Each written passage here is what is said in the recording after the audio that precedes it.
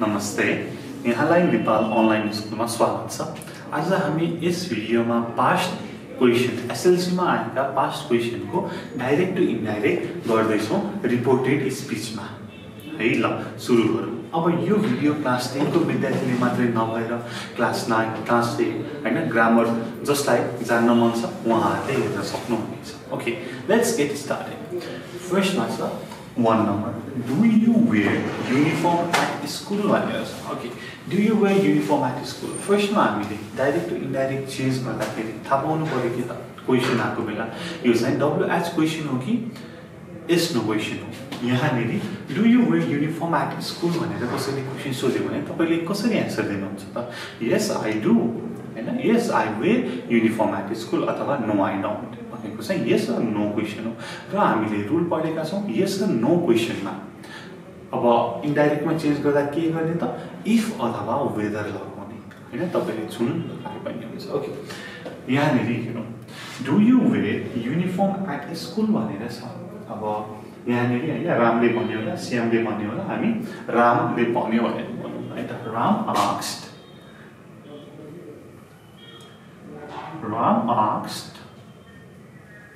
Me हैन, मलाई सोधेको भने त उसले।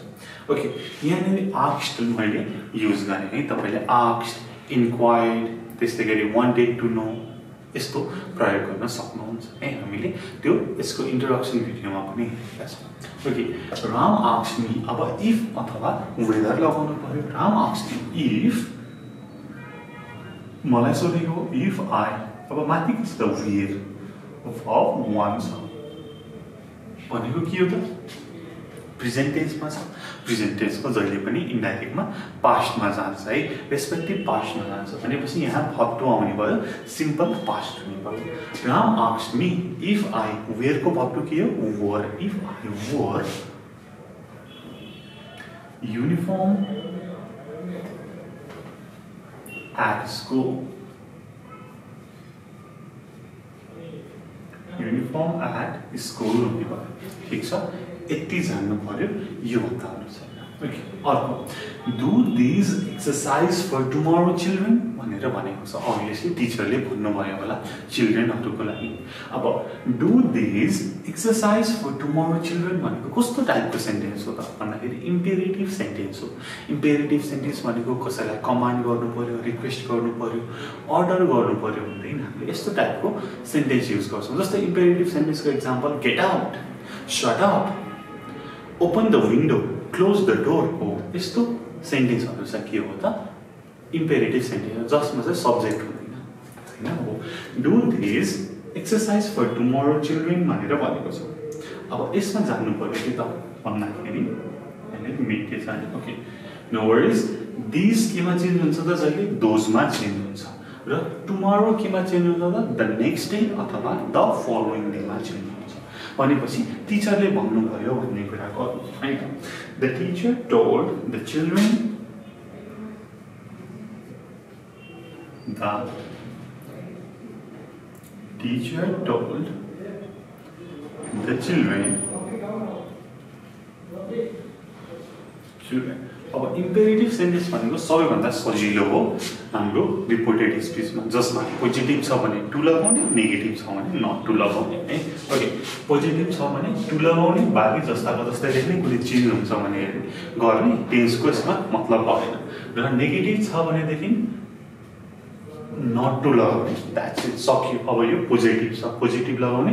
The teacher told the children to, अब डु, डु देखि सरर लेख्ने, के चेन्ज हुन्छ टु डु, दिसको के भयो those, to do those exercise for अब टुमोरोको लागि द फलोइङ डे अथवा the next day.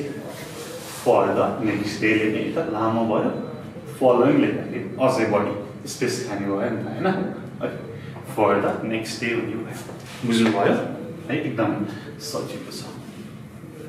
Then 3 Harry don't play with the matches भनेर छ। अब ह्यारीलाई कसैले भन्यो हैन नखेल म्याचेसहरुसँग भनेर भन्ने भनेपछि के त अब कसैले उसलाई चाहिँ के त फरवर्ड गरेको हो नि त है। सो तपाईले कसरी सुरु गर्न सक्नुहुन्छ त भन्दाखेरि his mother forbade him भनेर पनि सुरु गर्न सक्नुहुन्छ अथवा सिम्पली told मात्र पनि लेखौँ। his mother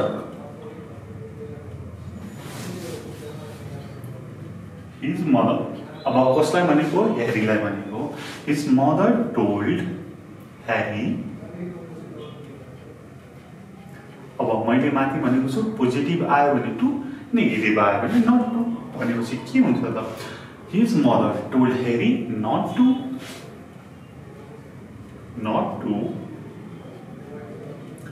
play with the matches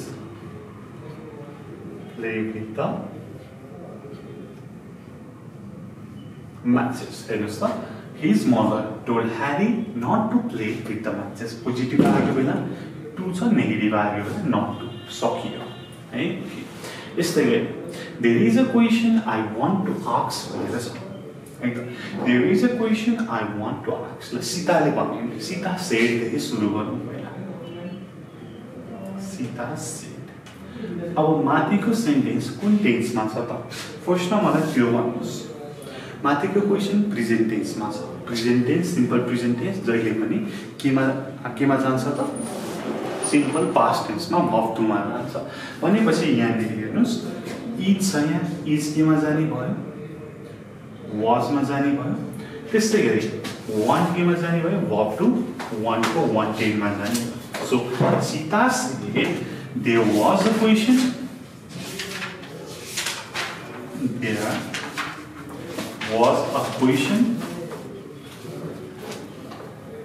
अब आई भनेको को त सीताले भनेको सो सी है सी बाट सुरु गरौँ C wanted to ask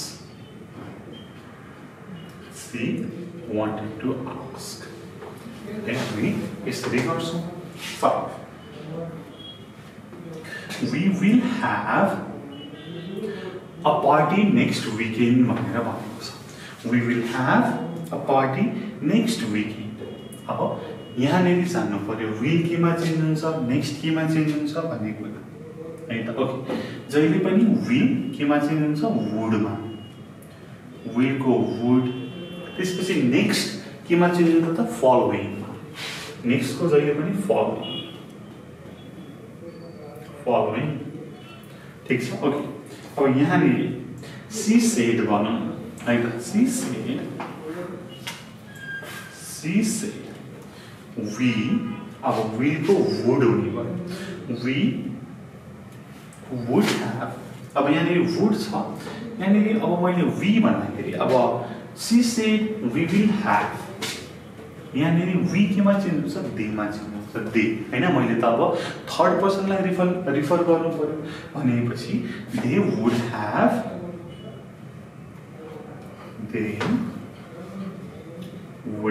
a party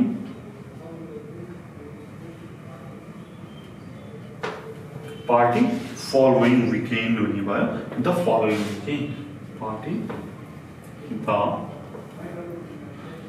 following weekend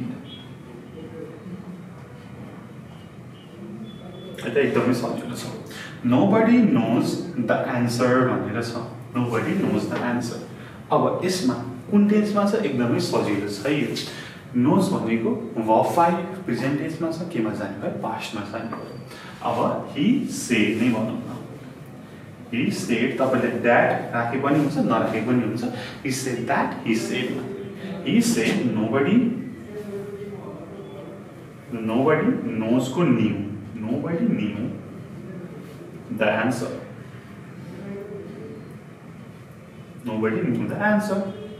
then 7 how many questions are there भनेर भनेको छ ठीक छ how many questions are there सुरुमा थाहा पाउनु पर्यो क्वेशन आउने बित्तिकै के त भन्दाखेरि यस नो क्वेशन हो कि डबल एस क्वेशन हो त यो के हो त डबल एस क्वेशन हो हाउ मेनी भनेपछि कतिवटा छन् त 5 वटा 4 वटा 6 वटा हैन क्वान्टिटीमा आउने भयो सो अब यहाँनेरि राम गीता श्याम हैन जे भने नि सो शिव भनौँ न है शिव asked अथवा enquired Shiv wanted to know बाट पनि तपाईले सुरु गर्न सक्नुहुन्थ्यो।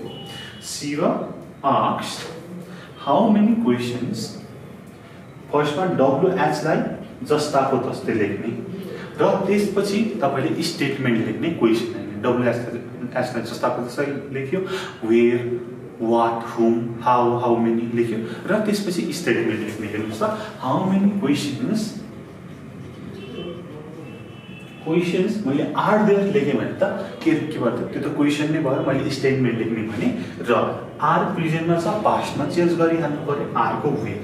How many questions where there, how many questions where there.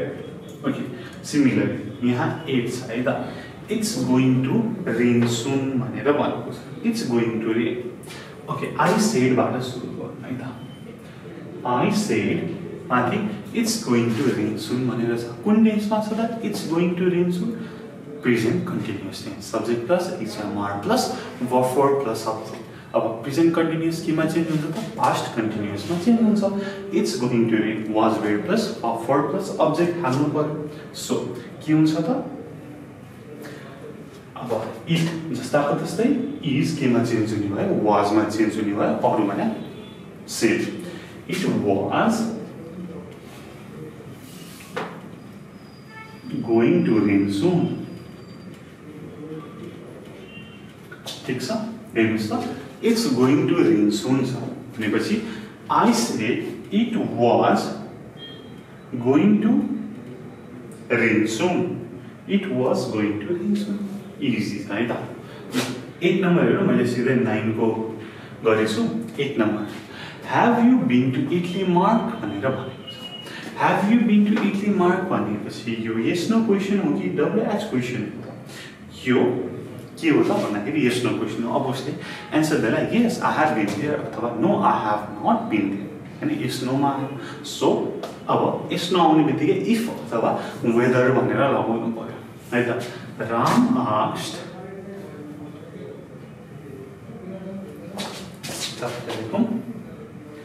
Ram asked Shyam if you भनेपछि अब ही आउने हैन? इफ ही अब हैव को ह्याडमा चेन्ज हुने भयो। If he had been to Italy, if he had been to Italy, एकदमै सजिलो छ। हेर्नुस् त, have you been to Italy mark भनेर भनेको छ। अब त्यसमा के छ त? राम आस्क्ड श्याम, रामले श्यामलाई सोध्यो if he had been to Italy भनेर। ठीक छ, if he had been to Italy भनेर। अब अर्को आयो, I lost my handbag yesterday भनेको छ। I lost my handbag yesterday भनेपछि लस्ट हैन, केमा भयो त? येस्टरडे आइसक्यो, पास्टमा भयो, सिम्पल पास्टमा छ, verb to मा छ। सिम्पल पास्ट जहिले पनि केमा जान्छ? हामीले रिपोर्ट गर्दाखेरि इन्डाइरेक्टमा लग्दाखेरि पास्ट पर्फेक्टमा जान्छ। भनेपछि राम सेड टु सीता अथवा एनिथिङ हैन, के हो त? राम सेड, रामले भन्यो, राम सेड। अब उसले हरायो भनेपछि आई भनेको को हो त? राम हो। ही, यो लस्ट केमा चेन्ज हुने भयो? Had plus verb 3, had plus verb 3। ठीक छ, he had lost, he had lost, but my भनेपछि his handbag the previous day, the previous day भनेर हुने भयो। yesterday केमा चेन्ज हुने भयो त? previous day मा। ठीक छ, yesterday को द प्रिभियस डे भनेर हुन्छ अथवा द डे बिफोर पनि लेख्न सक्नुहुनेछ। ठीक छ, हो यति जान्नु पर्यो है त। र यसरी नै हामी अरु क्वेशन पनि यस्तै एसईमा आएको क्वेशनहरु अरु पनि गर्नेछौं है हामी सबै कुरा गर्नेछौं तपाईले हाम्रो युट्युब च्यानललाई सब्स्क्राइब गरेर हामीलाई सपोर्ट गरिदिनु होला र केही समस्या छ भने कमेन्ट गर्न सक्नुहुनेछ हामी तपाईको कमेन्टको रिप्लाई गर्नेछौं अथवा डिस्क्रिप्सनमा रहेको फोन नम्बरमा फोन गरेर पनि आफ्नो जिज्ञासा राख्न सक्नुहुनेछ त्यति भन्दै thank you so much for watching until next time good by keep learning Jay 𝘁𝘂𝗱𝗲 piece